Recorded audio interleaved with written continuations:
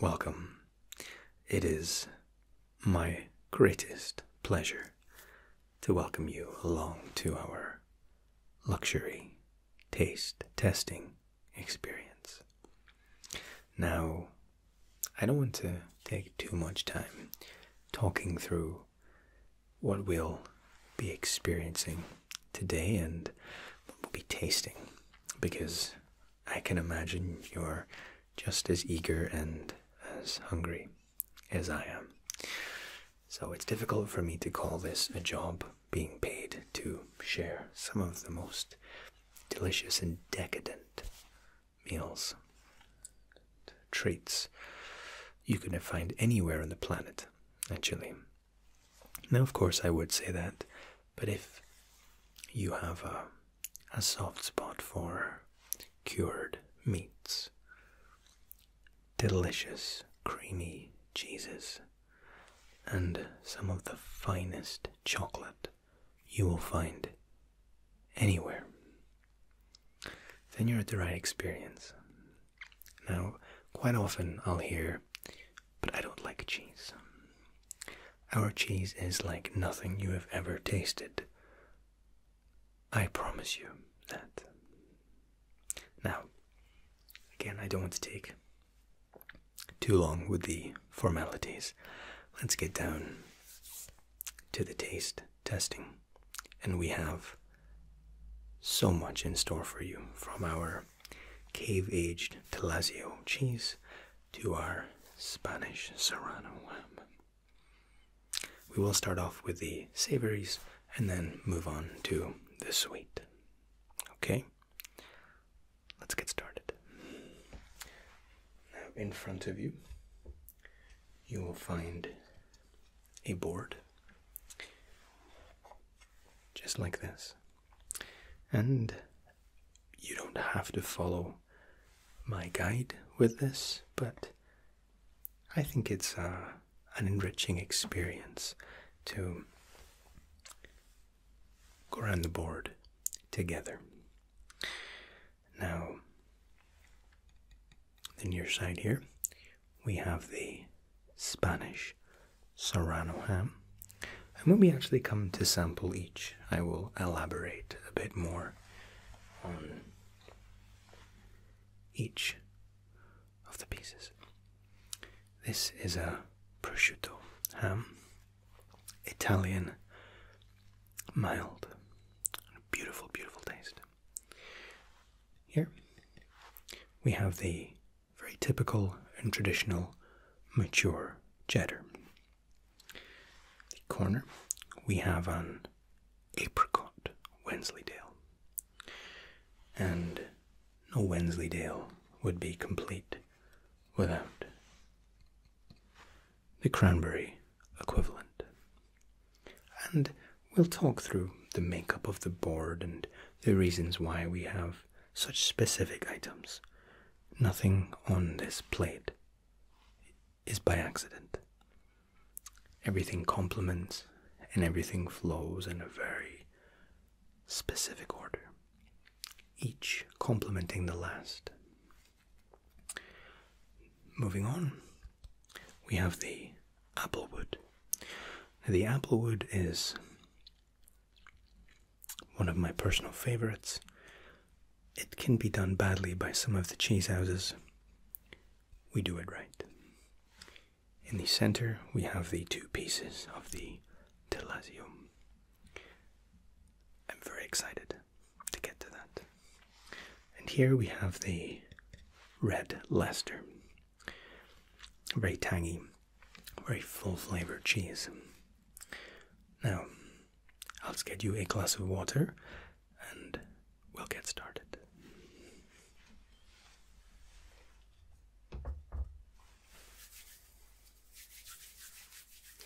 Oh no, I've been here for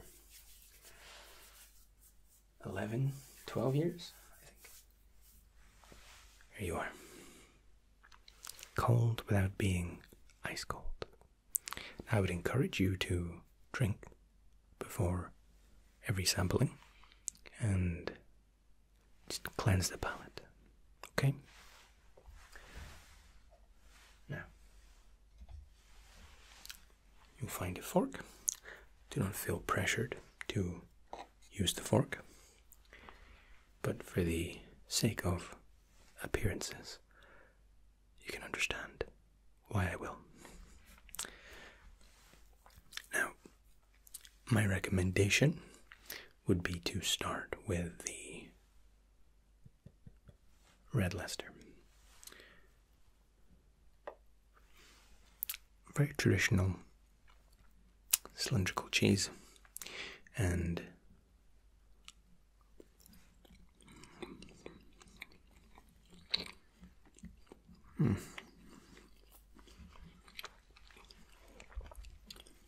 we start with the red Leicester because it has a tang to it, but it's one of the more subtle cheeses. It does have almost that bite to it, but it actually sets the palate up perfectly to move into our Serrano ham. Now the Serrano ham, ours is really quite special, and it's very easy to go wrong with Serrano.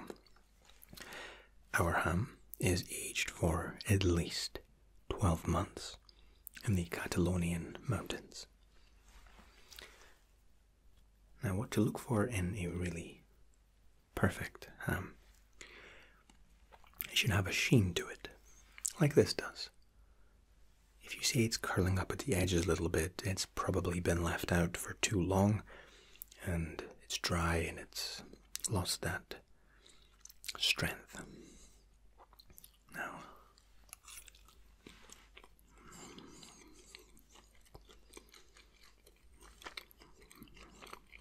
Serrano has a depth, a saltiness, and a rich, full-bodied taste. I've had people ask why we don't start with the milder prosciutto. And the reason for that is because the prosciutto actually complements the flavor of the Serrano. Now, this is the only example where I would encourage you not to take a drink. Okay? From the Serrano to the prosciutto. It's entirely up to yourself, but trust me on this one.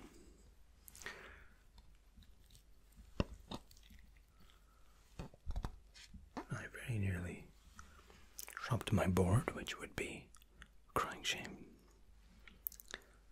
Please enjoy.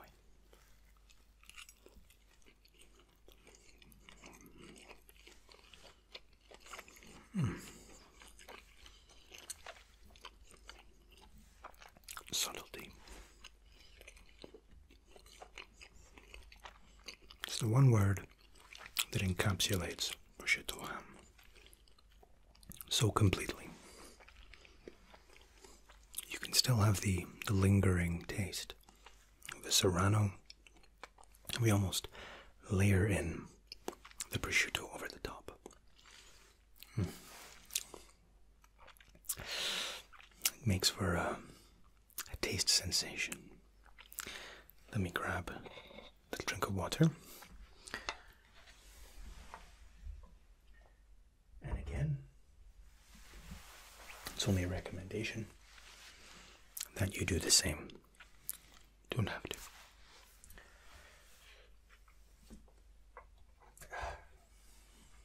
Okay.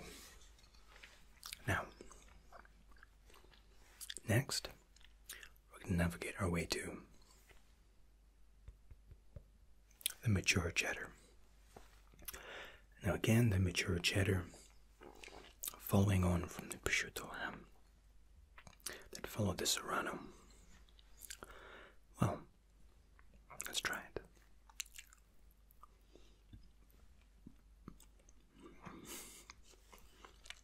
Immediately, you're hit with a tang and a zest. See, cheese such a broad spectrum of flavors.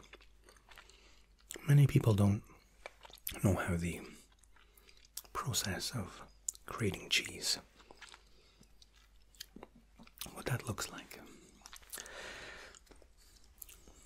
Essentially, about 5 kilos of milk, roughly 10 pounds, equates to about half a kilo of cheese or a pound of cheese.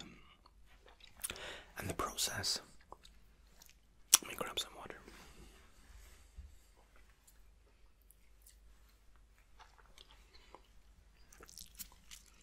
The process I'm going to try another piece of the mature.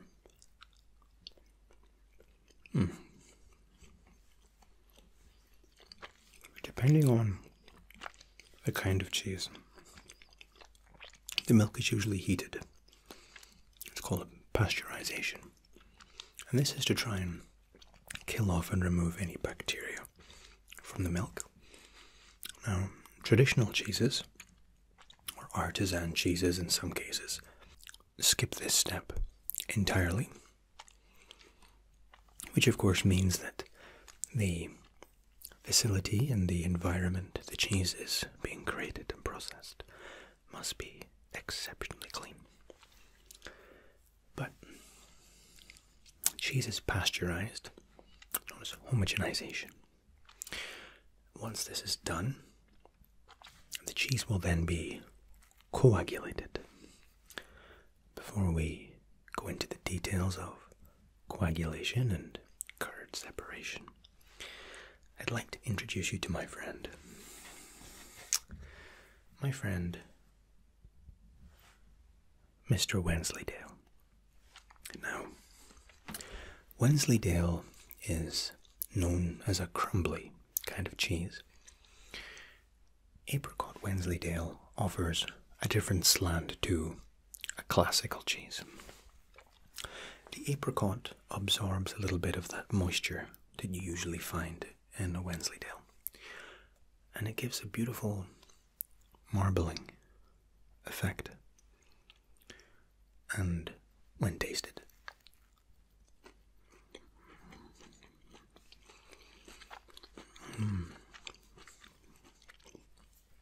offers an entirely unique experience. The Wensleydale is almost unrecognizable, but with traces of it. Beautiful cheese. Now, while I sample another piece of this decadent marbling, we were at coagulation. Coagulation is where an enzyme known as rennet, our friend rennet, is added to the cheese. And again, the cheese slash mixture is heated up a little bit. Rennet is introduced, and the mixture, that's now quite a borderline solid, is moved on to the next phase. It's called salting. Now, when we salt cheese, there are a few reasons we do this. Primarily for flavor, but salt also acts as a bacteria inhibitor, so it keeps the cheese clean. And with that in mind, I think we should move on to the crumbly cranberry Wensleydale. Just in this corner here. Be very careful about how I lift this because, as you can see, it crumbles very easily. It's very soft. It's almost malleable.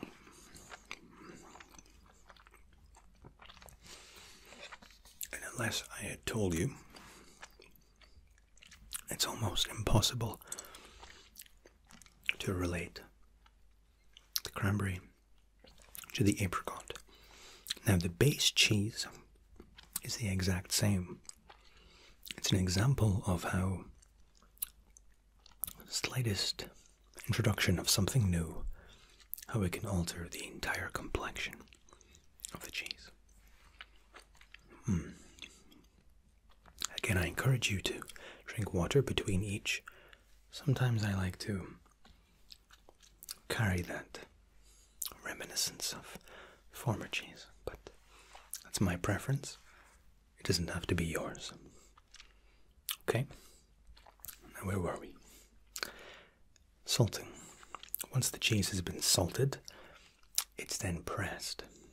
Now, depending on the kind of cheese you're aiming for, when you're pressing cheese, you're pressing the whey away from the cheese. That's why cheeses are generally these very long cylindric shapes, because presses are almost always cylinder. And again, depending on the kind of cheese you're aiming for, determines the press and the pressure applied to the cheese. Okay? And there's one final stage. But before that, I think we should step into the middle and sample our applewood.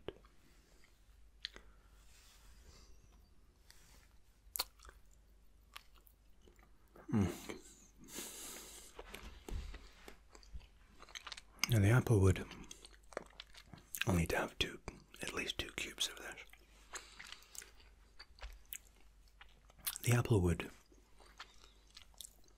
maintains and introduces itself with a flurry of tang, almost a citrusy. It's such a full-bodied flavor. The cheese itself is soft, yet almost malleable, but the flavor is so hard-hitting. That's why we leave it to the second last. But I need to a bit more. Now I am biased, but the applewood, it's got so much character and so much flavor. I defy anybody not to enjoy this. Now, our approach to applewood, it's smoked, but not heavily.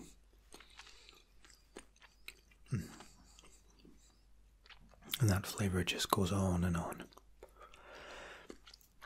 Grab a touch of water.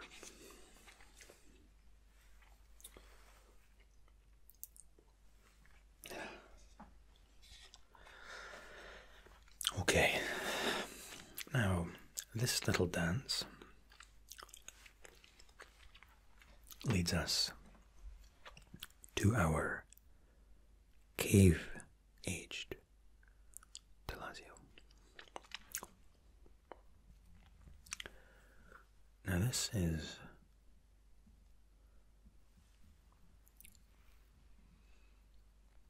it has a scent, but it's not unpleasant.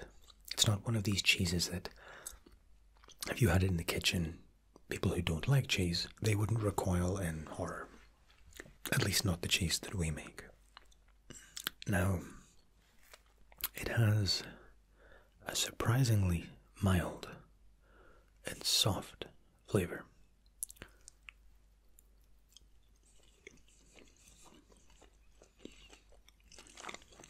It's very, very creamy.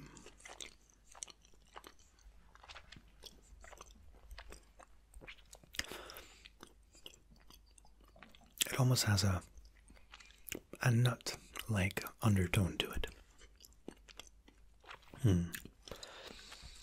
It's a magnificent cheese, and it knocks everything else in terms of a flavor profile out of the water. Well, it might not have the character of the applewood. It certainly has a layered effect. Every second is almost like a new flavor. Remarkable cheese. Now, which was your favorite? Feel free to try anything else. I'm going to sample another Wensleydale cube.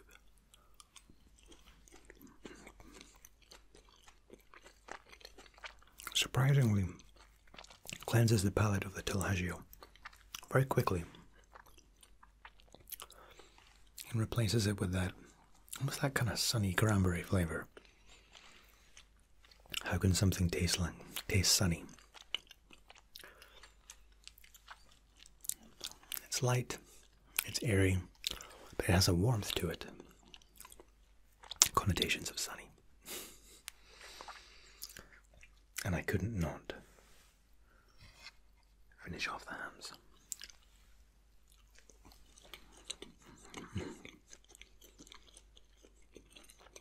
Beautiful.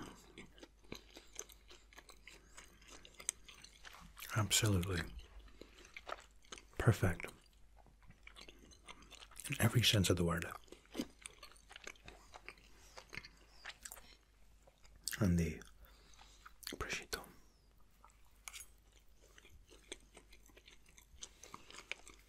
Soft. Mild. But perfectly complimentary. Okay.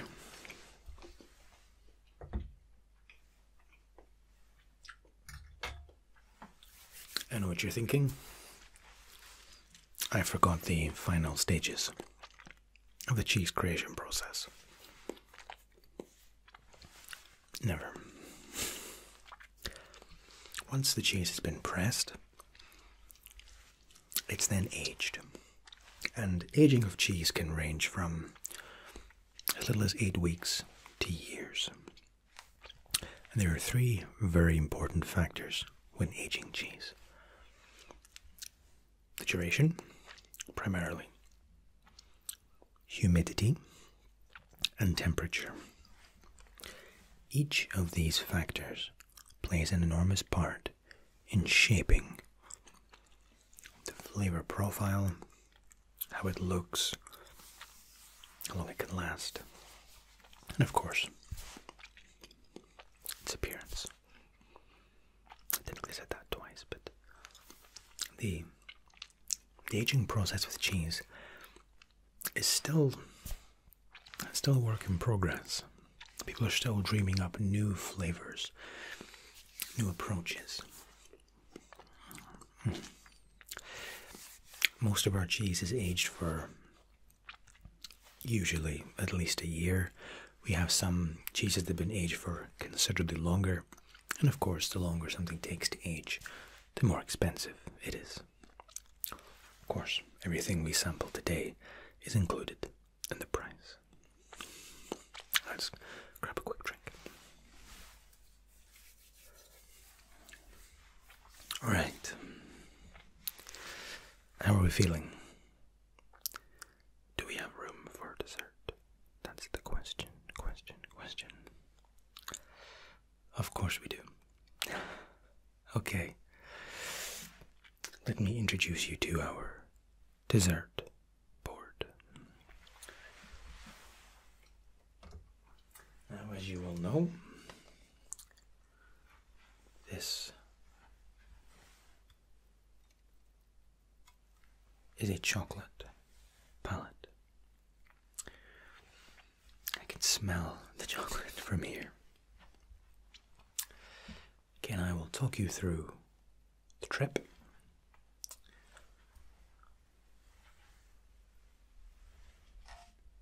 My handy little pointer. Raffaello.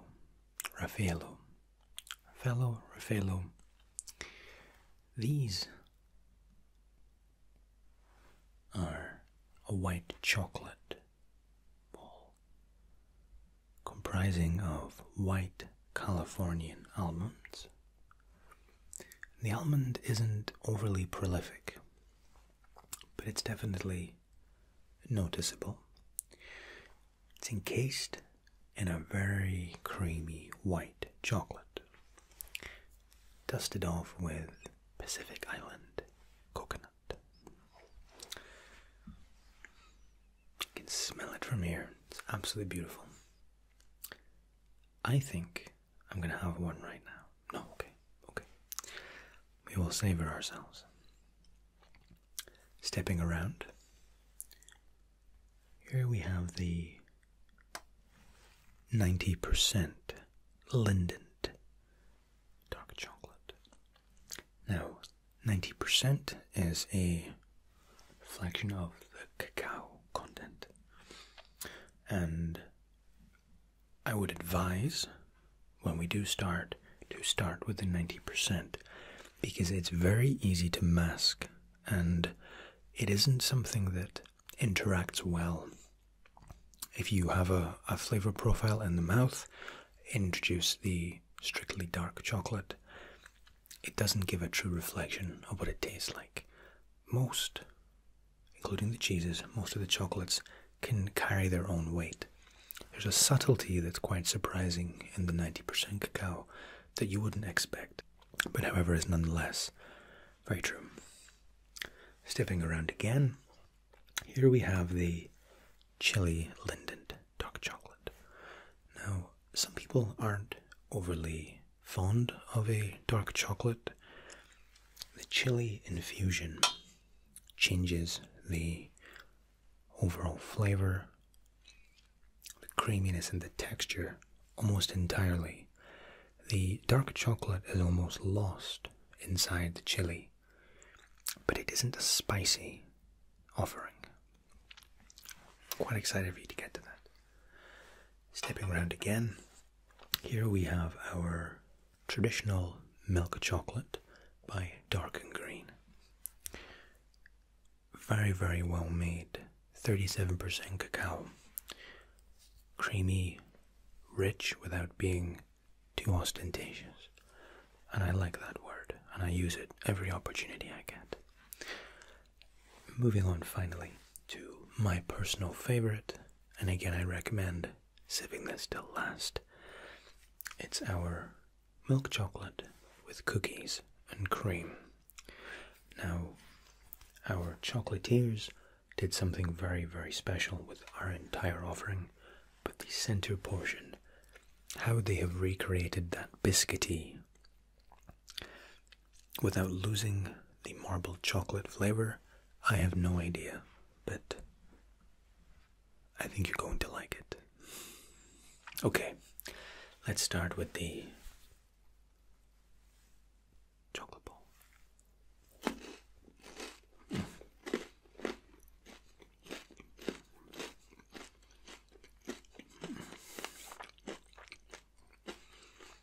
There's too many flavors to even talk through. It's quite a remarkable little treat. You're immediately hit by the coconut, I think. Very quickly chased by the white chocolate. When I mean chased, I mean it chases it out of the picture. You lose the coconut, but only temporarily.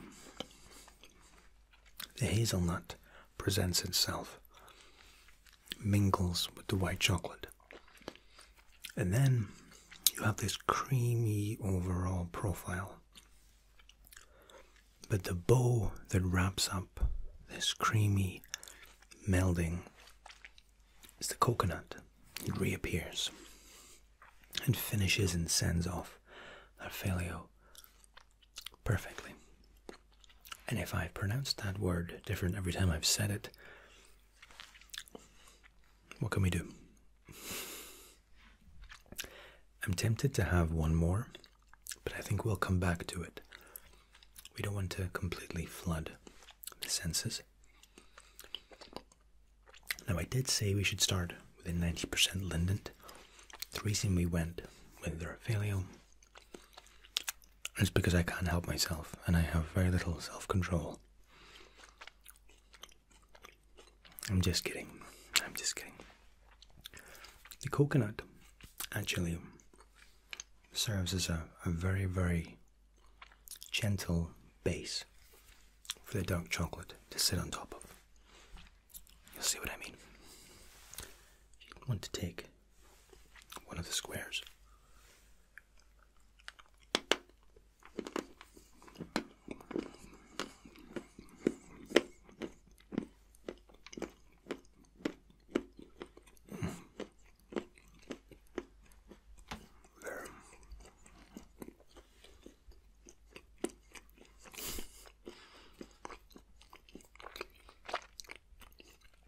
The 90% cacao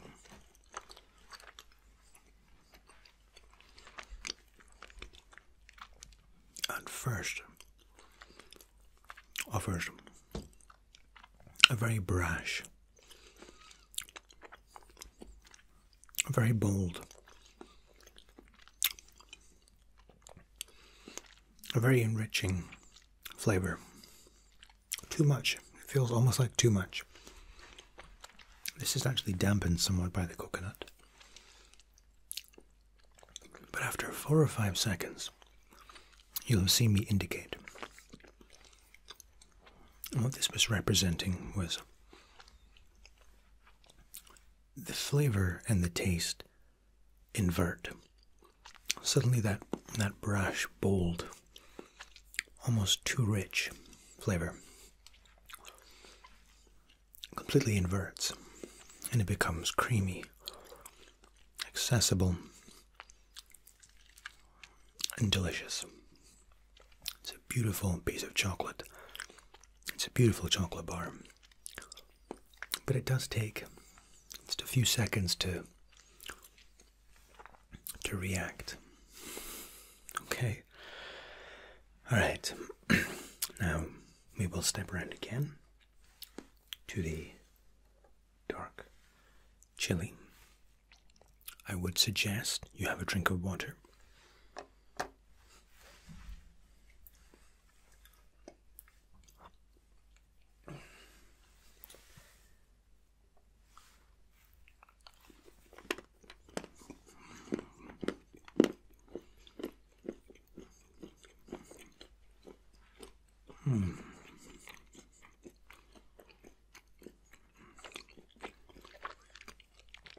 The difference is really quite stark. There's a tiny tickle at the back of the throat from the chili. It doesn't feel spicy, just a little bit of heat. But the first 3 or 4 seconds again are actually very sweet and almost have a milky profile to it. And then the chili almost wakes up and says, "Here I am, enjoy me."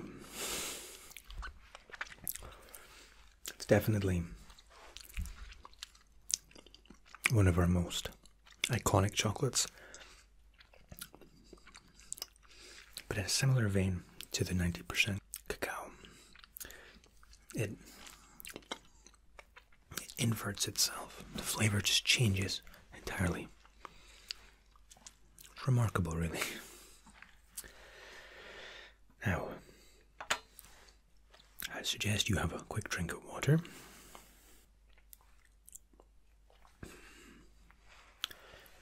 And we introduce ourselves.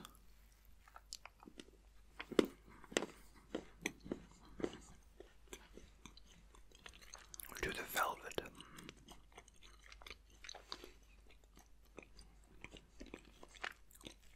To the cream.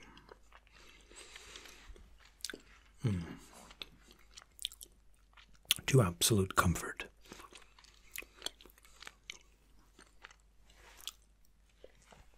I think it's the easiest of our offerings. And when I mean easy, what I mean is not that it weighs less. I mean, it's a very welcoming, warm, creamy, and it's almost an invitational chocolate. I appreciate that might sound a little too aloof, but it's just so tasty. It's just such a beautiful and creamy chocolate. We'll definitely come back. But now, again, I encourage you to take a quick sip, because what we have next is just unlike anything you've ever tasted. And I think I'll show you this in a little bit more detail.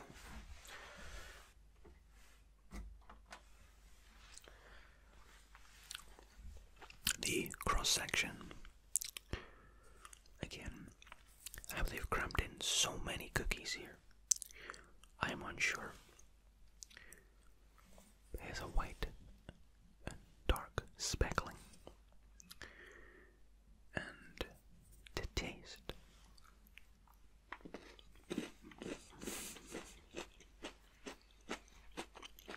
it's very sweet. There's a creaminess to it. And the cream is very obvious from the very first bite.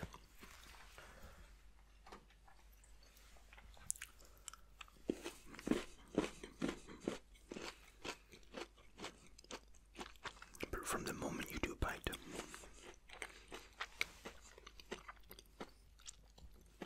the cookie flavor, it's almost like a crumble. For if you've been in Britain before and you've had an apple crumble, it has that crumbly flavor, and it's beautiful. It's magnificent. It really is the crown, sitting atop a very prestigious, or rather, it's the crown jewel in a very prestigious crown of chocolates.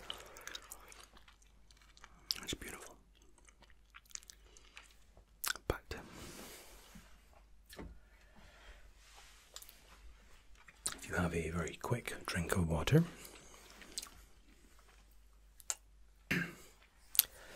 I would invite you again to revisit the Raffaello.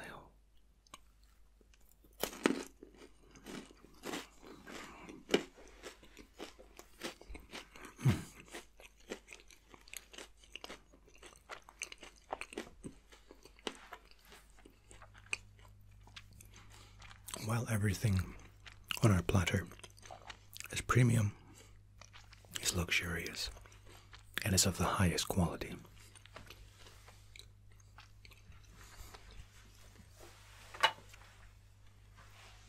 I do think that these crumbly white Californian almond, Pacific Ocean coconut carrying,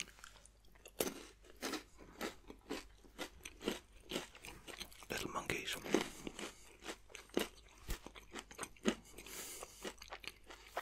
cheeky monkeys.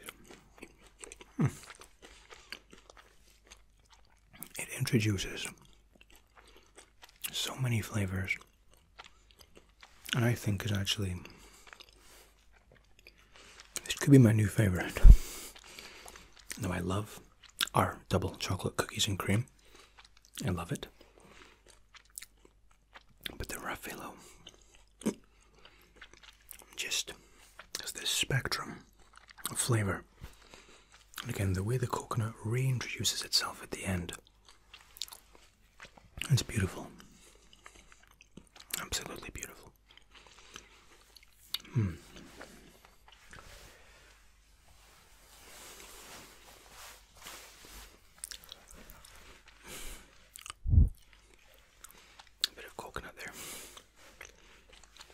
If I've had any food in my beard or my teeth,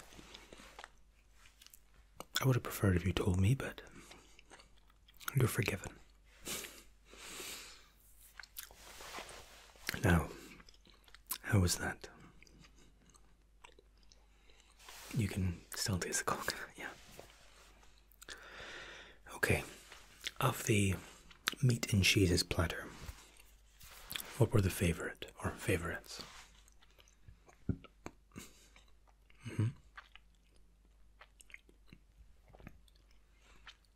I agree. I think that there is a lot to be said, clearly, about each of the servings, but that especially was beautiful. And from our sweet offering, what about that tray interested you specifically? Oh, really? Everybody has a very different answer. There's usually a lot of correlation between person to person in the first tray, in the savory, but the confectionery, we always have these huge, very wide disparities. Seemingly no favorite, no one clear winner, just a lot of very high averages, people supporting such a vast. Everything scores very, very evenly, actually. Obviously, I have this final say. So up until today, it had been the cookies and cream. That had been our flagship. I'm kidding. Now, I appreciate you're eager to come back. We change up our platters once every 2 months. We obviously deal with suppliers direct. A lot of the cheeses we create and make ourselves. The hams we source in specially. Absolutely. All of our animals are treated like kings and queens and non-binary champions. And it's, I'm very proud to be working for the business. I love the joy that our little food samplings bring people. And we're sampling some of the finest food in the entire world, as I said. It's a beautiful thing, and it brings me a lot of joy. And so I've been here for, I think, 11, 12 years, and it was founded, I think, 9 years prior to that. Just over 20 years it's been open. They started off just with cheese, kind of making it, serving it, and then they looked into sourcing some of the cured and the dried ham, and then, well, the confectionery was a natural progression, I suppose. Absolutely.